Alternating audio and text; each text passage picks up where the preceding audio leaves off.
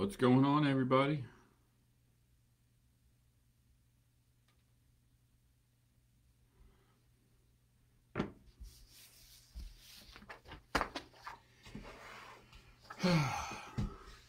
Oh, jeez.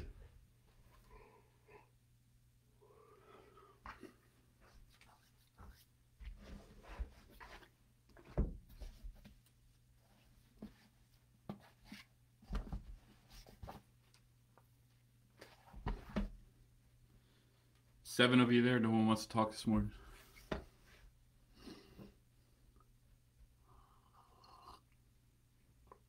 Ah, I don't have anything particularly interesting to say.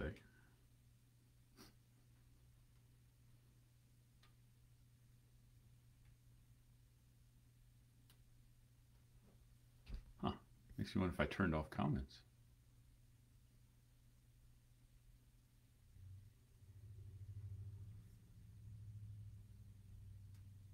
Maybe not. Oh my. That's all good. Give you another couple seconds here. We'll get going.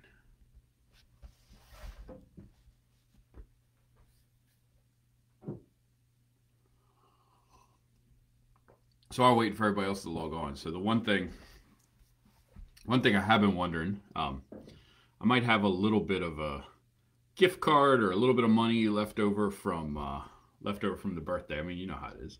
Um, and so been thinking about some stuff to read over the winter. And so I'm wondering, thinking particularly around fiction. You have any good fiction, um, science fiction, novels, fantasy, whatever you got?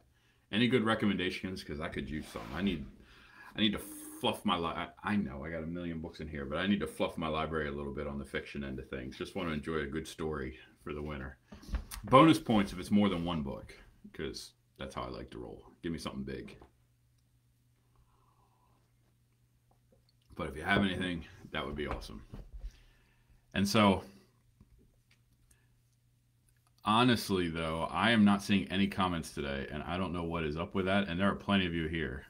Um, so I can't see what you're posting, oddly enough. Um, so if there's anything super important, forgive me. Um, let's see. Oh, yeah, that's weird. All right, so I'm seeing all your comments on my phone, just not on, just not via the laptop. So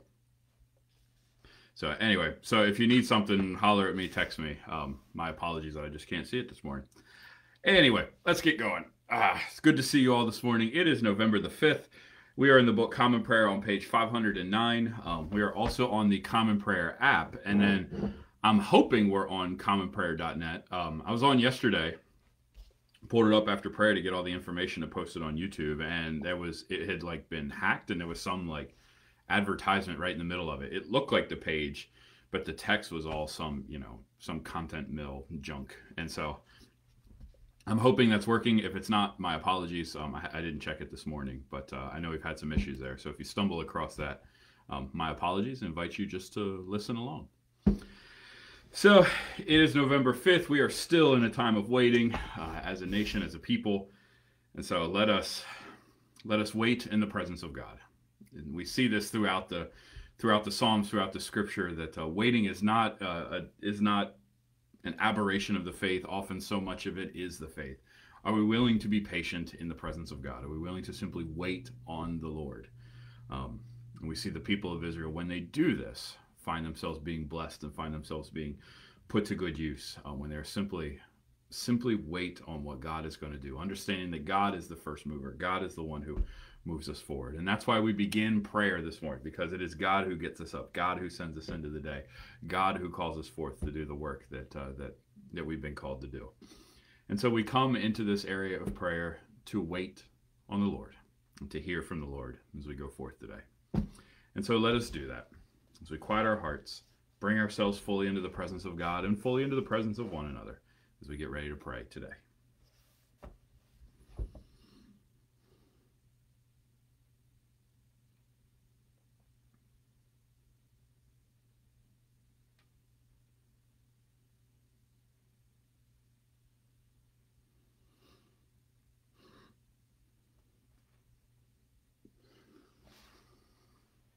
Let us pray. O Lord, let my soul rise up to meet you as the day rises to meet the sun. Glory to the Father, and to the Son, and to the Holy Spirit, as it was in the beginning, is now, and will be forever. Amen.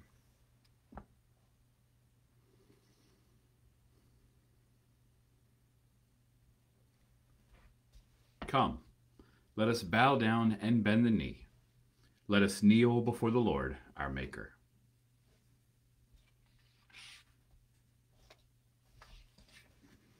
And we remember as we bend the knee, we do so not alone, but we do so inside the great cloud of witnesses that surrounds us, which we celebrated and honored on Sunday, and which we continue to hold close to our hearts as we pray the collect for the week of November 1st. Almighty God, you have knit your people together in one communion in the mystical body of your Son, Jesus Christ our Lord. Grant us grace to follow your blessed saints in lives of faith and commitment, and to know the inexpressible joys you have prepared for those who love you. Through Jesus Christ, our Savior and Lord, who lives and reigns with you and the Holy Spirit, one God, now and forever. Amen.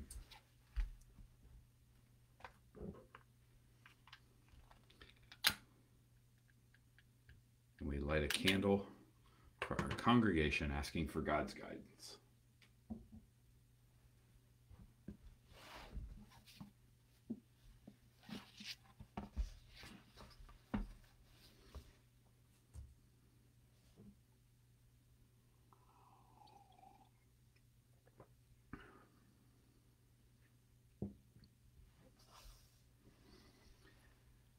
Our antiphon for today: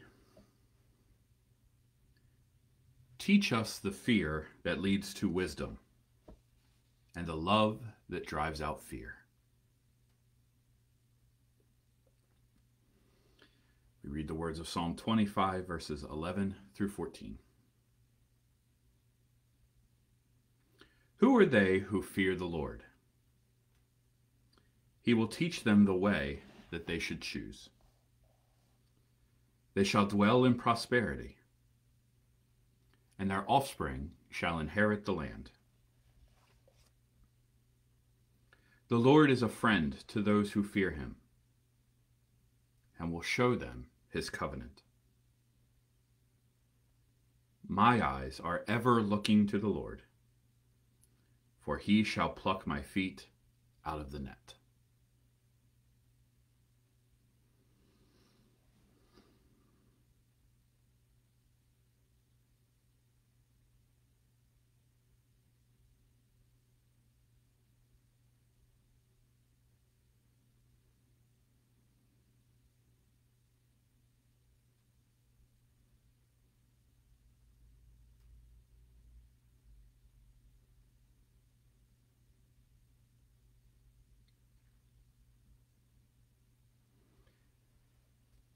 Our antiphon once again.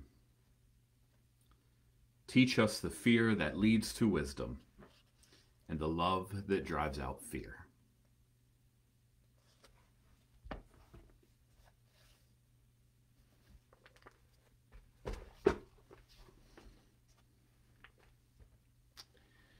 We return today to the prophet Joel, reading chapter 2, verses 12 through 19. And the good news is that if these Joel passages have felt like a struggle, and I know they have been for some of you, today's passage calls us back to something perhaps a little more familiar and maybe, just maybe, a little more comforting.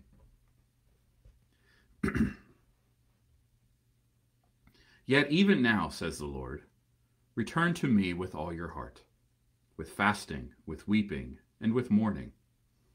Rend your hearts and not your clothing.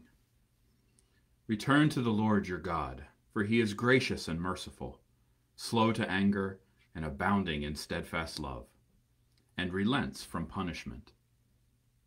Who knows whether he will not turn and relent and leave a blessing behind him, a grain offering and a drink offering for the Lord your God. Blow the trumpet in Zion, sanctify a fast, call a solemn assembly, gather the people.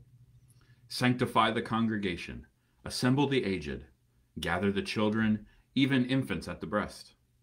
Let the bridegroom leave his room and the bride her canopy. Between the vestibule and the altar, let the priests, the ministers of the Lord, weep. Let them say, spare your people, O Lord, and do not make your heritage a mockery, a byword among the nations.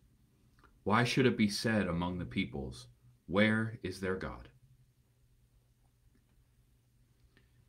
Then the Lord became jealous for his land and had pity on his people.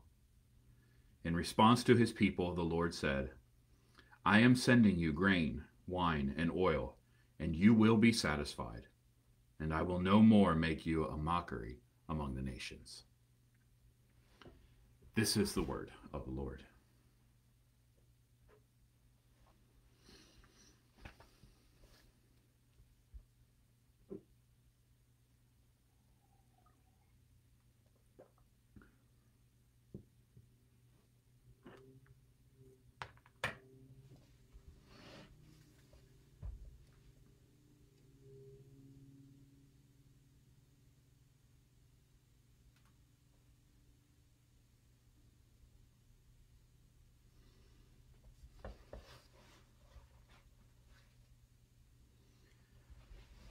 And it is with great fear and trepidation we dive into our second reading. The book of Revelation, we'll be reading chapter 10, verses 1 through 11. And I'm still working and trying to learn a little bit about these chapters that we find ourselves reading. Because reflection and commentary, good reflection and commentary on Revelation is hard to come by. And like you, I find myself being completely swamped and overwhelmed with this. And I don't have any problem saying that. But here's what I do know about Revelation, and maybe at least begins to put some kind of a framework around this story, is that Revelation is written by the Apostle John to a people who are trying to follow in the way of Christ in the midst of empire. It very much has this, and if we don't read it through that lens, it's gonna go sideways very, very quickly. It is about what it looks like when we are in the midst of empire. How does that empire respond, and how do the people of God respond? And so what we see time and time again, and this is a very episodic book, so one thing happens and the next thing happens and the next thing, it very much works that way. And what we see is this constant wave of empiring, flexing its muscles, using its strength, trying to manipulate and beat down people. And we've seen some of this over the last couple of readings. We see these waves of terrible things that happen, and they're all obviously metaphorical. They're not locusts actually came, but there's a sense in which something swarms the people of God. We see these constant swarms, and then later we always see Jesus emerging and being victorious. And all of this is washed and covered in biblical imagery, like in biblical minutia. And so this should sound, even if we don't know our Bibles cover to cover, and there's so much in this that escapes me, but it is absorbed in Old Testament imagery. But so even if we don't get the direct references, some of this should sound very familiar to some of the difficult and unsettling readings that we've read earlier in the year. And so in that, we start to see how these two things want to pull together, and how John is drawing on the tradition to help encourage the people who are living in the midst of empire. So that's a beginning. I don't know if that's going to solve the problem, but it's at least a place for us to begin as we try to make sense of these readings. And so again, Revelation chapter 10, verses 1 through 11. And I saw another mighty angel coming down from heaven, wrapped in a cloud, with a rainbow over his head. His face was like the sun, and his legs like pillars of fire. He held a little scroll open in his hand. Setting his right foot on a sea and his left foot on the land, he gave a great shout, like a lion roaring. And when he shouted, the seven thunders sounded. And when the seven thunders had sounded, I was about to write, but I heard a voice from heaven saying, "Seal up what the seven thunders have said, and do not write it down." And the angel whom I saw standing on the sea and the land raised his right hand to heaven and swore by him who lives forever and ever, who created earth and what is in it, the earth and what is in it, and the sea and what is in it, saying, "There will be no more delay, but in the days when the seventh angel is to blow his trumpet, the mystery of God will be fulfilled, as he announced to his servants the prophets." Then the voice that I heard from heaven spoke to me again, saying, Go, take the scroll that is open in the hand of the angel who is standing on the sea and on the land. So I went to the angel and told him to give me the little scroll. And he said to me, Take it and eat. It will be bitter to your stomach, but sweet as honey in your mouth. So I took the little scroll from the hand of the angel and ate it. It was sweet as honey in my mouth, but when I had eaten it, my stomach was made bitter. Then they said to me, You must prophesy again about many peoples and nations and languages and kings. This is the word of the Lord.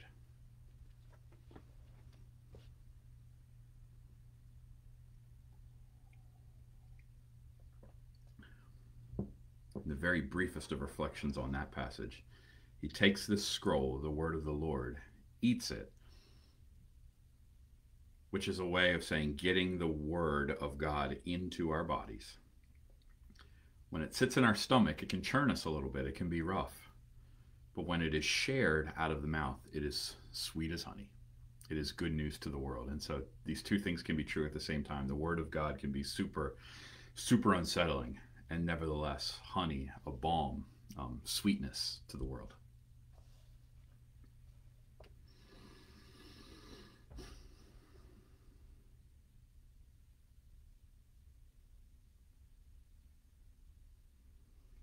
And returning to our antiphon, teach us the fear that leads to wisdom and the love that drives out fear.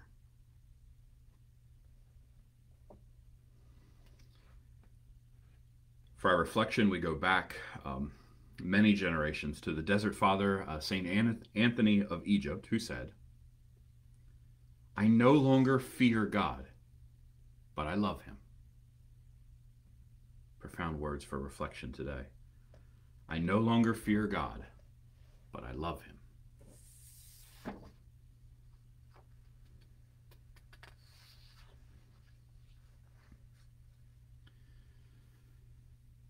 As we turn to our intercessory prayer list, we do have an addition for today. Wanda Weller invited us to pray for her friend Kathy Campbell, who has been hospitalized with fluid on her kidney. And so certainly for that, also, as we've said a million times now, it feels in the previous couple of months, anytime you're in the hospital these days, it's a more nerve-wracking experience. And so for Kathy Campbell, as she receives treatment for that fluid on her kidney, we certainly pray to the Lord. And so let us pray.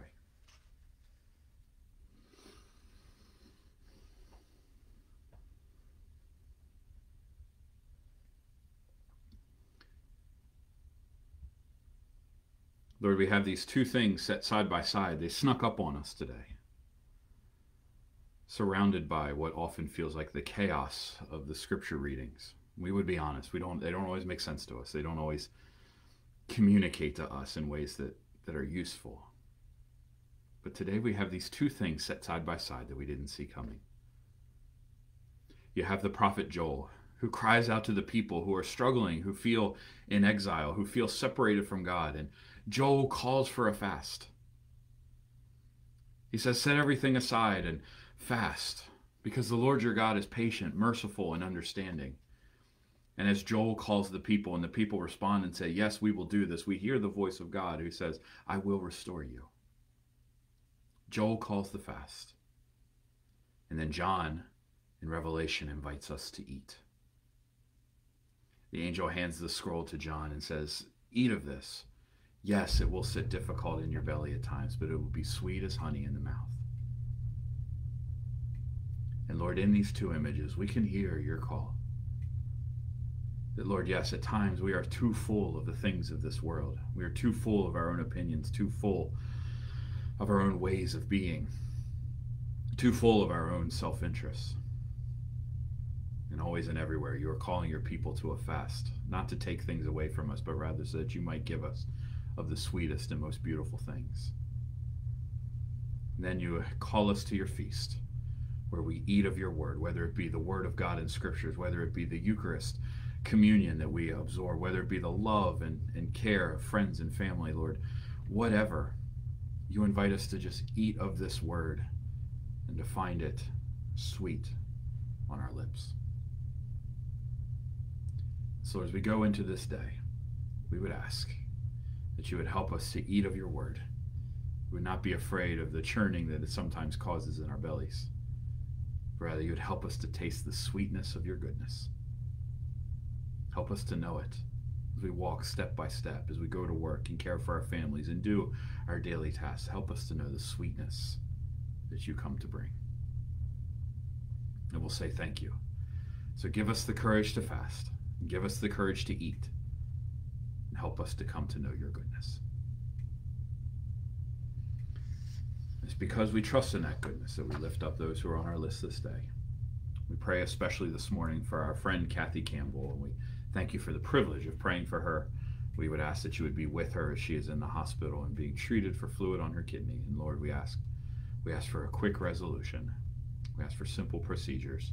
We ask for healing. Please be with her as she walks this day.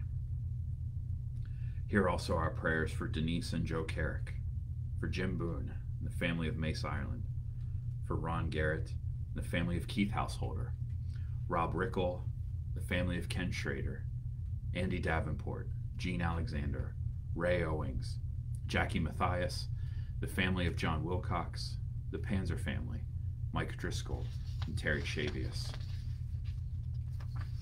Pray for Anna Owings, Joe Zentgraf, Steve Moorhead, Richard and Deborah Hahn, LaRue Newsbaum, Diane Kuhn, Jean Brothers, Joe Thornton, and unspoken prayer requests wrestling with anxiety, depression, and eating disorder. For Margie Snyder, David Miller, Jean Snyder, and Sherry Armstrong, Abe Weller, Baby Lacey, Carolyn Yost, and unspoken requests wrestling with anxiety and depression. For Susan, for Doug and Diane Hoffman, for Cart Denner, Drusilla Short, Karen Anderson, Amber Ash and Savannah Price, Sandy Suit, Alan Showalter, Jeremy Dutterer, Dave Morschbacher, Perry Lyons, Chelsea Sire, Ann Wilson, Dawn Penny, Brian Cunningham, Tom Cross, Dave Cunningham, and Caroline Will. Lord, we are not wise enough to instruct you on how each of these requests should be cared for. We just trust you that you will care for them. And so we offer them up to you, along with the prayer requests that we attach to our list wherever we may be.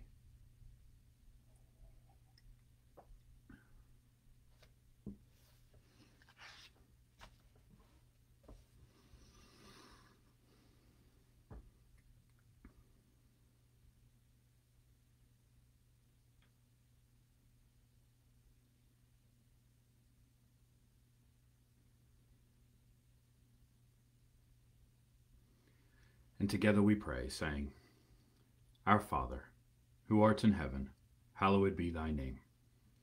Thy kingdom come, thy will be done, on earth as it is in heaven. Give us this day our daily bread. Forgive us our debts, as we forgive our debtors. Lead us not into temptation, but deliver us from evil. For thine is the kingdom, the power, and the glory forever. Amen.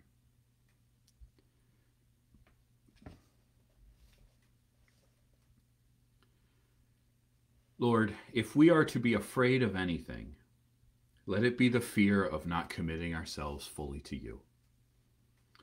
Let us fear that the day will pass without our having lightened the load of another.